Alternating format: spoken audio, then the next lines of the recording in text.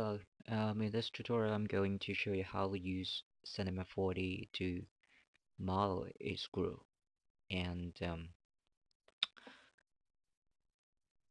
let's start. Okay. So the first, I'm using a cylinder as the body. Adjust the radius. Give it 10. All right. And you can also increase the height segment. Increase 5. Okay. And then I use a oil 10. This is will be the screw top. So it's a little big, so I'm just reduce the height. Okay, and the radius. And if you look at in the side wheel, okay, so you can see that you may need more height, okay, or reduce the cap height. Okay, so you can see that you got at the um, reduce the curve and increase the height of the middle part. So this is the basic shape, and I just move it to the top. Need to be higher than the cylinder. Um, okay, so here you got this primitive. Okay, and the next thing is you need to connect these two primitive to be one polygon. Okay, so the fast way is you need to convert this two primitive to editables. So I select both and press C. Okay, so make it polygon, and then I can connect these two polygon to into one single object. Okay, so make sure you still select two objects and go to the objects menu. Here is select objects and connect. Okay, so number 40 we create new polygon, include all the surface support of that selected materials on selected objects. So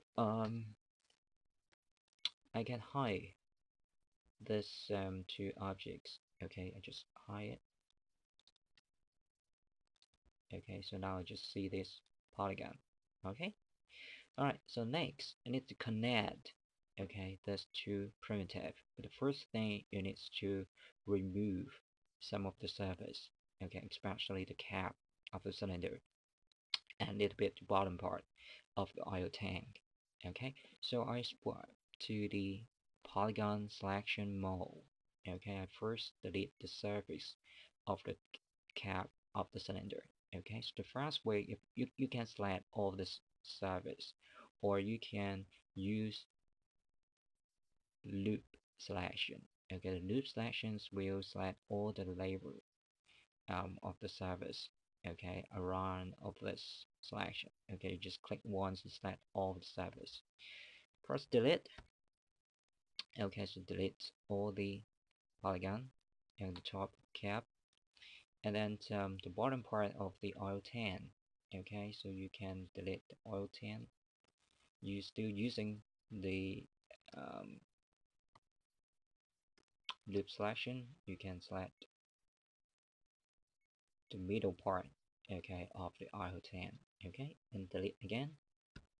Alright, so now I've deleted both the surface is ready to connect.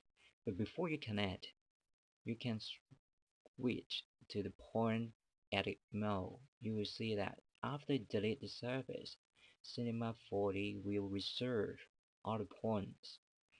Although you can't see the surface, you still have the point here, okay, for later use. But in this case, I don't want this point anymore. I just want to connect these two surface together.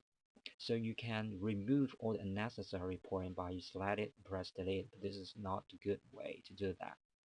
The fast way is you can select all the point, okay, select it, Control A, select all the point, and go to the function.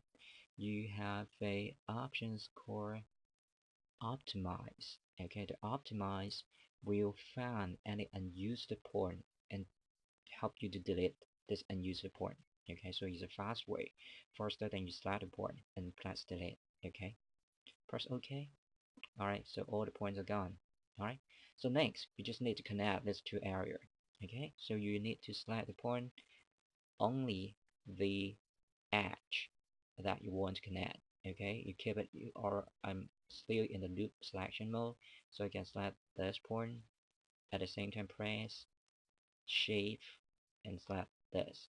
Okay, you select the point of two edges, so it's ready to connect. Okay, so you can using one of the tools in Cinema 4D is called Stitch.